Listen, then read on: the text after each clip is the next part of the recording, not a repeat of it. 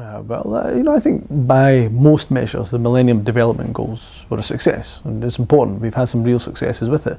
Now, not every target is going to be met, but I think generally a success, and the biggest anti-poverty drive I think the world has probably ever seen. We should be commending that. So the next logical conclusion is, well, let's step up and let's see how we can ramp up those efforts. And the Sustainable Development Goals are taking a very different course of action to Millennium Development Goals in terms of how they were conceived. Millennium Development Goals were seen as a little bit in a room, private discussions between political elites, whereas the development of the Sustainable Development Goals is very much a participative project. Getting NGOs, civil society, governments, even sub-state governments being involved in the conversation. And Scotland has huge amounts of expertise to contribute towards that. But I suppose the biggest impact we can have is being very targeted, very focused on where our expertise are. So on areas such as renewable energy, clean energy, where Scotland leads the way, how can we use that in the developing world to create sustainable energy solutions? Academia is another strength of ours as well, and our relationship with Malawi and how that is bottom up as well as top down. Perhaps those are three areas that we can look to contribute.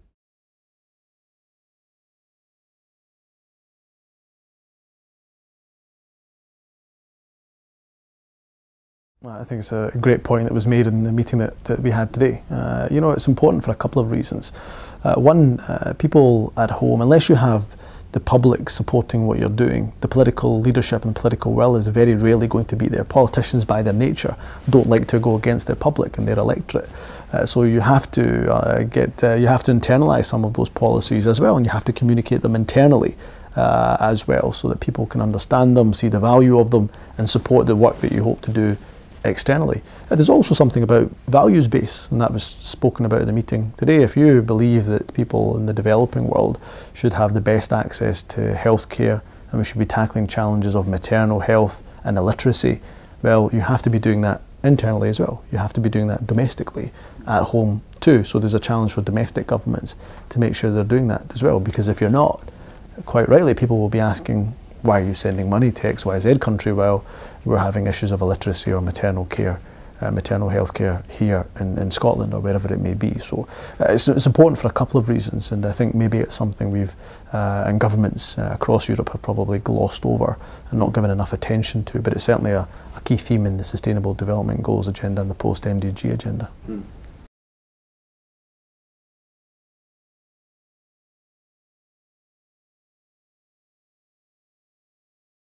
Yeah, well, there's a couple of reasons, a couple of ways we can do that. One is being a small country, I think, gives you an advantage in this respect. Being a small country, you can take a little bit more risks. That for a bigger country, a larger country, perhaps a country that has other geopolitical interests, it's very difficult to do that. Being a country of our size, actually, we can be a little bit more risky. We can try innovative, creative solutions and projects. And you know what? If it doesn't work, learn from that failure, bring it back, and it's not caused damage or harm in that respect. So we're lucky, we're inherently lucky in that respect that we have the demographic that we do. The second point is very much the one that you raise. We're world renowned for our research. So how do we apply that research, that academia, that intelligence, that innovation to solutions before we actually put them out on the ground and before they're pragmatically realised and practiced in projects across the world? So we can use the academia. But the third thing is just a mindset as well. It is about understanding that no matter how good your research is, no matter how creative or innovative you are, you're going to make mistakes. And having the mentality to say, well, we're going to accept that, and we're not going to try to dig ourselves into a deeper hole. We're going to come back to the drawing board and start again. And just understanding that you probably are at some point going to make a mistake. And our international development work is very young in Scotland. It's since 2005, or less than 10 years old. If Scotland, of course, votes for yes in the referendum, then we'll be even younger in terms of having the full remit of that power. So understanding the stage that we're at, that probably mistakes will be made down the line, but understanding that that shouldn't hamper our confidence in doing the work that we're doing.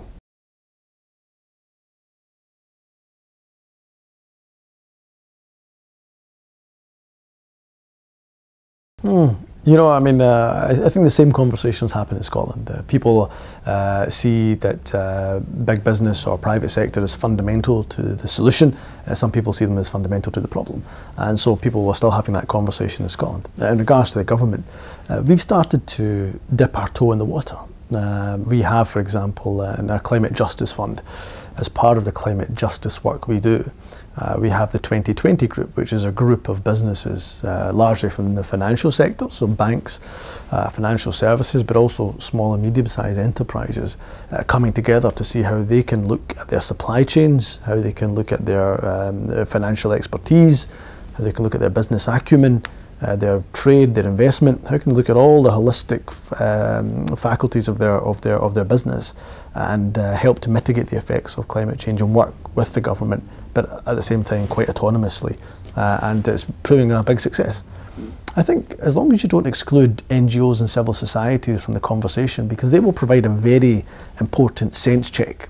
You know, if we're stepping if we're stepping over the line into practices that are harmful, it will be the NGOs and the civil society that will be the first sense check and say, look, you need to pull back from this. And so as long as they're not excluded from the conversation, I think it's something that government should certainly explore, because in my perspective, the private sector is as much part of the solution as anybody else.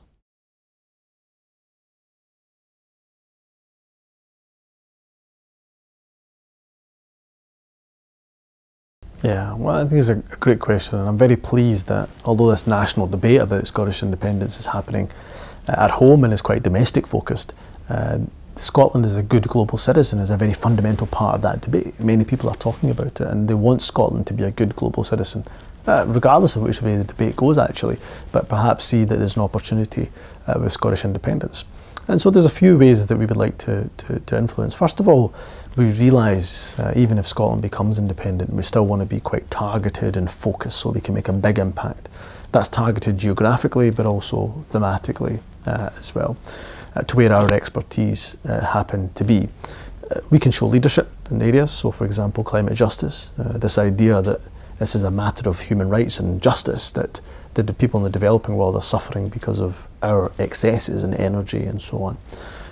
Bringing that leadership in language, that leadership to the United Nations, to the world stage, to the global stage, certainly something that we can do in a very niche way. The other things that we can do is be creative and take risks, and as I was saying, as a small country you're able to do that a lot easier than perhaps a larger country is able to do that. And so in the white paper on Scottish independence we detail how we do some of that, whether that's enshrining 0.7% in legislation, whether that's consideration of do no harm or PCD, whether that's embedding gender equality in everything that we do. There's various things that we can do to show leadership. Scotland is committed, regardless of what our constitutional future is, to be a good global citizen.